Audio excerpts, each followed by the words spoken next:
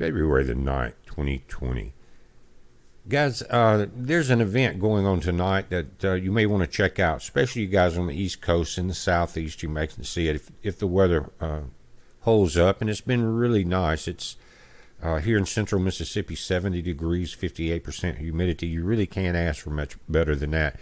Now, it's starting to cloud up later in the evening, bits of clouds and sun, but it's really been a beautiful day.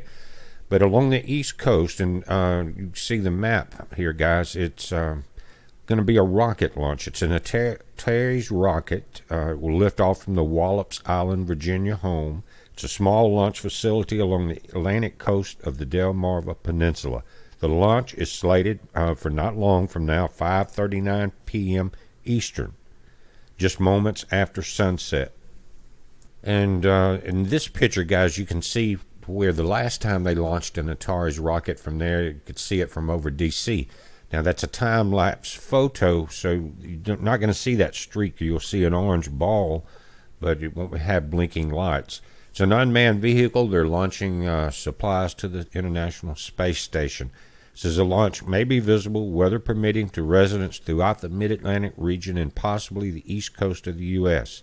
Under ideal conditions, major rocket launches like this can be seen as far away as Philadelphia, New York City, Raleigh, Wilmington, North Carolina. Now, we're also in the middle of this super snow moon, is what they call this bright full moon. But this is going to be early, again, 5:39 East Coast. And by looking at the map, you can see it depends on how close you are to the launch site there. Do you see that? It will depend on how many seconds it takes for it to rise high enough for you to see it in the sky. It says all signs are pointing toward Mother Nature cooperating with the launch attempt. It's fairly tranquil weather is forecast along the coast of Virginia Sunday evening.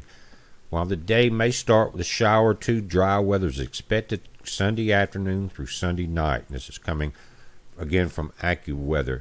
The temps will be in the upper 40s at lunchtime. Now, that's up on the East Coast. We're in central Mississippi, so it's warmer. But you do have a light southerly breeze at 5 to 10 miles an hour. There can still be some clouds around, but dry weather is expected. Now, they're saying 90% chance of good weather for the launch. Despite this forecast, there could be one weather factor that hinders the ability of those looking to catch a glimpse.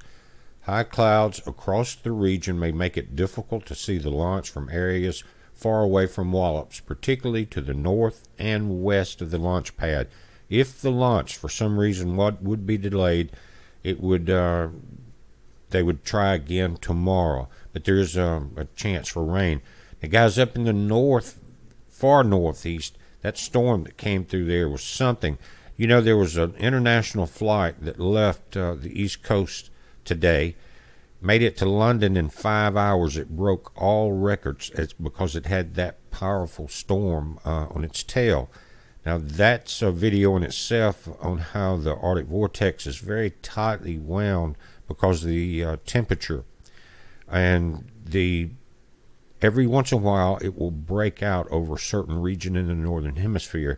And that's what we're seeing there, mixing with warm, moist air. And in Europe, it's happened a couple of times. And so that's kind of a blessing in a way that it's doing that, but that's why it's been milder in a lot of areas this winter. But I'll do a video on that. We'll show how concentrated that cold air is in that region. Also on our website, guys, at BPEarthWatch.com.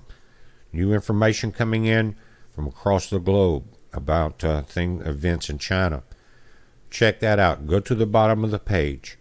Sign up for the newsletter. A lot of you guys have been doing this, and what that will do is allow us to contact you about new information, regardless if we're taken off of Patreon or YouTube or Vimeo or anything like that. You never know. But our website's been there forever. Just all you got to do is put your email address in, no name or anything like that. And a lot of you guys have gotten today's information already about two, I think, very important articles. But guys, we're watching it. Keep an eye out on this. It may be pretty cool. Be safe.